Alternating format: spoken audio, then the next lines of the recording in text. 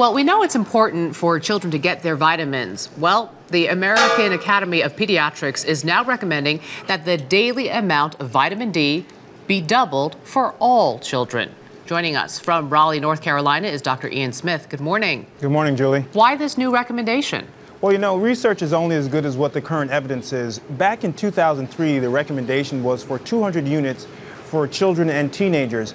Now they realize that new research is showing that you need to at least double that in order not to just fight off some of the old diseases like rickets, which is a bone disease, and osteomalacia, which is a weakness of the muscles and the bones, but now we're looking at diabetes, heart disease, even cancer. So researchers are now saying, hey, listen, more vitamin D could mean fighting off other diseases.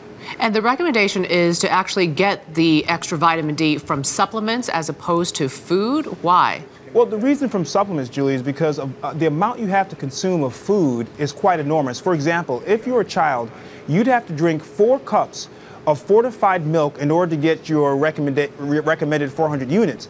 Most children and teenagers are not drinking 4 cups. So what you have to do is figure out whether or not you can get a combination of milk, fortified cereals, or oily fish such as tuna or mackerel, sardines.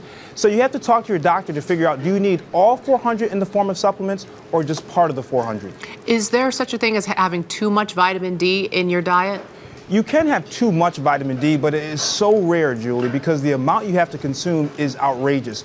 Most people, 95% of people who are consuming the average diet, who are getting the average exposure to sunlight, will not have too much vitamin D in their system. Okay, Dr. Ian Smith, thank you. Nice talking to you, Julie.